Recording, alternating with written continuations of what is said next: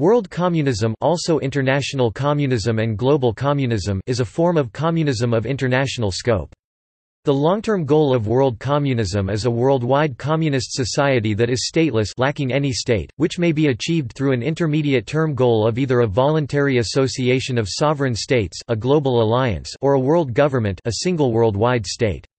A series of internationals have worked toward world communism, and they have included the First International, the Second International, the Third International, the Communist International or Comintern, the Fourth International, the Revolutionary Internationalist Movement, the World Socialist Movement, and variant offshoots. These are a quite heterogeneous group despite their common ultimate goal of a stateless and global communist society. During the Stalinist era, the idea of socialism in one country, which many international communists considered unworkable, became part of the ideology of the Communist Party of the Soviet Union, as Joseph Stalin and his supporters concluded that it was naive to think that world revolution was imminent. This caused great disillusionment among many communists worldwide, who agreed with Karl Marx and Vladimir Lenin that international scope was vital to communist success. Other currents of national communism, especially after World War II, tempered the pre-war popularity of international communism. The end of the Cold War, with the revolutions of 1989 and the dissolution of the Soviet Union, is often called the fall of communism, and a broad consensus since then is that any advent of international communism is not likely.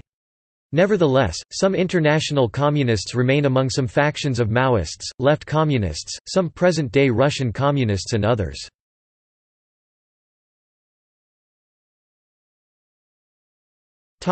Early era 1917 to 1944. Marxist philosophy held that because capitalism had become global and thus capitalists could be expected to cooperate internationally to maintain dominance in class conflict, the proletariat would need to cooperate internationally as well via proletarian internationalism to avoid continued subjugation via divide and rule, thus the rallying cry of "Workers of the world, unite!" In this view, after a period of international socialism, the terminal stage of development of the future history of communism would be world communism. Such theory may treat world communism as a peaceful and prosperous end result, something almost anyone could endorse, but it is the transition to world communism that is contentious. World communism is to be achieved by world revolution, according to a theory that was popular in the period 1917 to around 1933 at least.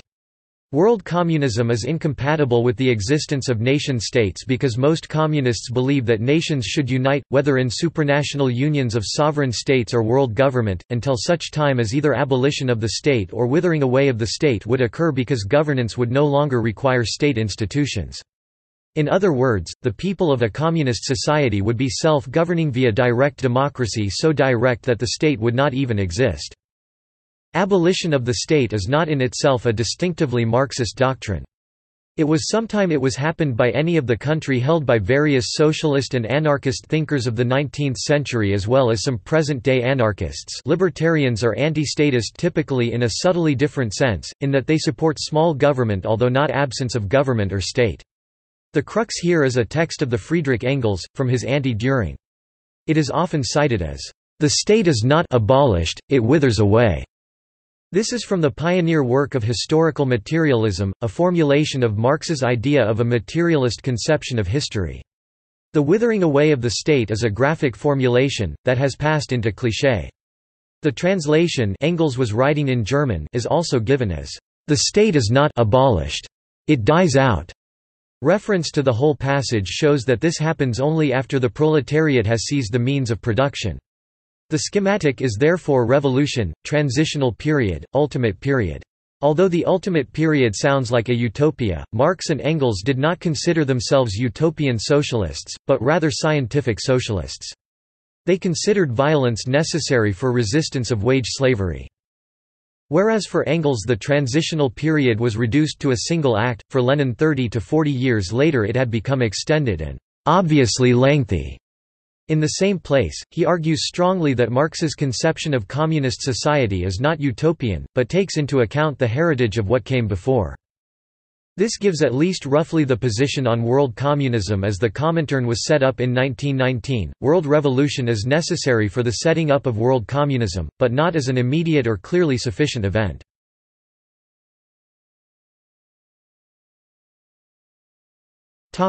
Stalinist and Cold War era 1947 to 1991. During the Stalinist era, the idea of socialism in one country, which many internationalists considered unworkable, became part of the ideology of the Communist Party of the Soviet Union, as Stalin and his supporters concluded that the transitional period would indeed be very long and complicated. Advocates of socialism in one country had not abandoned the goal of ultimate world communism, but they considered it naive to think world revolution was imminent. Thus the Soviet Union dissolved the Third International during World War II. However, Stalin did not intend to implement isolationism despite this one-country approach. Despite retaining the earlier Bolshevik terminology equating imperialism with capitalism and thus decrying empire, the Soviet Union instead pursued a de facto empire of satellite states, similar in ways to the Tsarist Russian Empire, although Soviet ideology could not admit that, to counter the influence of capitalist countries. It also supported revolutionary socialism around the world to continue to work toward world communism, however distant it might be.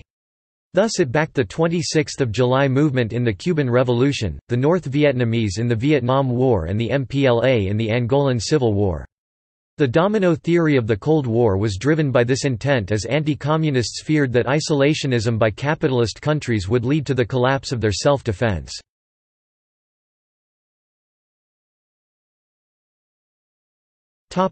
Post-Cold War era 1992 present.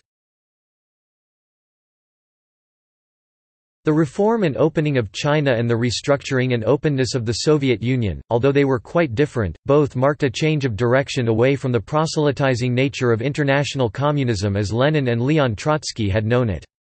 The end of the Cold War, which brought the revolutions of 1989 and the dissolution of the Soviet Union, is often called the fall of communism, and a broad consensus since then is that any advent of international communism is not likely.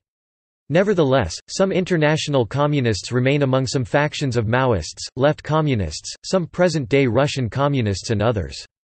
A recent example of an organization seeking the establishment of world communism is the now defunct Revolutionary Internationalist Movement.